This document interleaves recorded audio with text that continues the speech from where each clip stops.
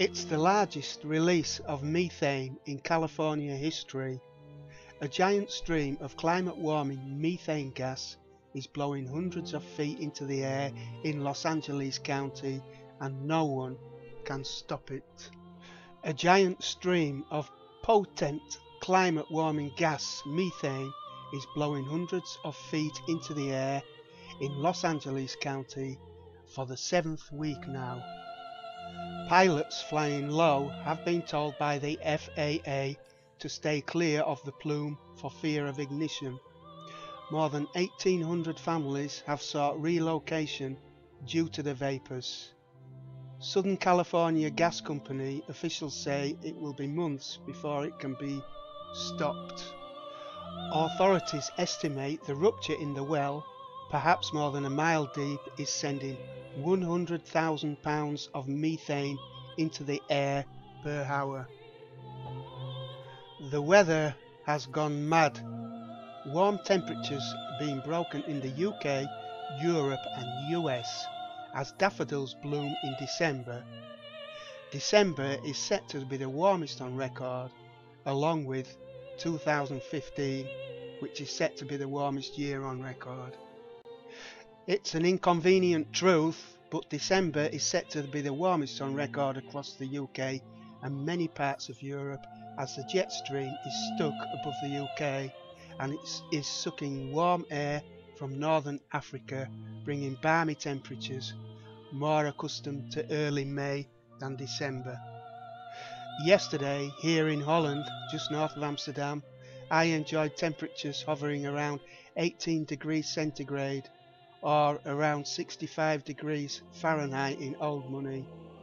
Uncanny when you realise the average temperature here for this time of the year is 5 degrees centigrade or 41 degrees Fahrenheit. Across the pond it's the same story, with no sign of the polar vortex which devastated the US just 1 year ago, when parts of America was colder than Mars.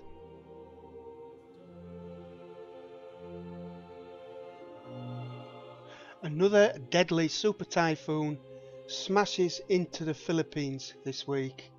750,000 people had to be evacuated from the path of the deadly typhoon as it smashed into the Philippines. The typhoon, with winds of up to 150 km per hour or 95 miles per hour, made landfall this week, dumping heavy rain that caused flooding and landslides. El-nino is thought to be responsible for record-breaking early summer temperatures in Adelaide, as the mercury is set to hit 42 degrees centigrade or 108 degrees Fahrenheit. More red tide horror stories surfacing from the Gulf of Mexico. Dead birds found along the beaches of Biloxi and other coastal cities, along with dead fish. Humans warned it can be fatal. The latest horror story to unfold is what is described as a frightening sight by MS News, as first fish, now dozens of birds found dead along the coast of Biloxi and other coastal cities in the region. Mount Bromo is on the verge of a huge eruption after coughing volcano ash 3 kilometers into the Indonesian sky. Located in the Tengger Massif in East Java, the Bromo volcano began erupting in early December.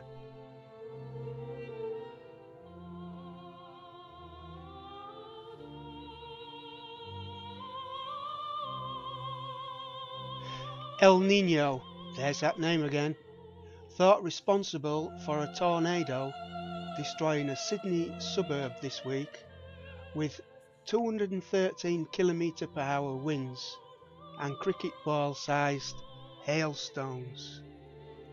Social media was swamped by pictures of the huge dark storm as it engulfed the harbour city, plunging a 25 degrees Celsius, 77 degree Fahrenheit summer's day into darkness.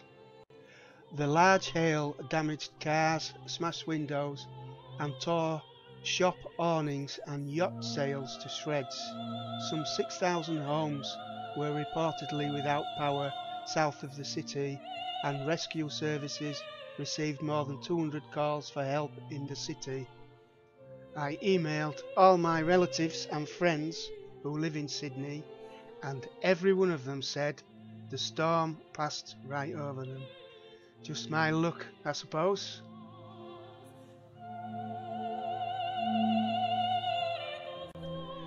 A magnitude 6.6 quake in Mexico is the fourth major quake of December. It is also the 141st major quake of 2015. This year's total amount could be, or probably will be, the smallest total for a year for a very long time. I don't know exactly how long, I'll have to check that out. Avian flu is suddenly and silently on the rise around the world. Here are just a few quick statistics for you. Tens of thousands of birds have been culled just this month alone. 20,000 chickens and 10,000 ducks in Taiwan. A new outbreak in France for the first time in 6 years. 13,000 birds in Germany. 70,000 in South Korea. 5,000 in Ghana. And another 40,000 in Vietnam. And the first human case this year was reported in China. A magnitude 6.2 Vanuatu is the fifth major earthquake of December and the 142nd of this year. An avalanche buries houses on the Svalbard archipelago in the heart of the Norwegian Arctic. It's complete chaos here, a witness said. Rescuers, police and residents were using spades to clear houses buried under the thick layer of snow in the hope of finding the missing. People all over the world are, or soon will be, feeling the effects of el-nino. It will be the strongest el-nino since 1997-98, probably even stronger. We have already seen record heat waves in Australia, South Africa, Indonesia and Zimbabwe. This week warm records were smashed in the UK, parts of Europe and parts of the US. Record rainfall is expected for the west coast of the US. We could all be in for a roller coaster winter. Well, time will tell. Thanks for watching, and I hope I'll see you all next week.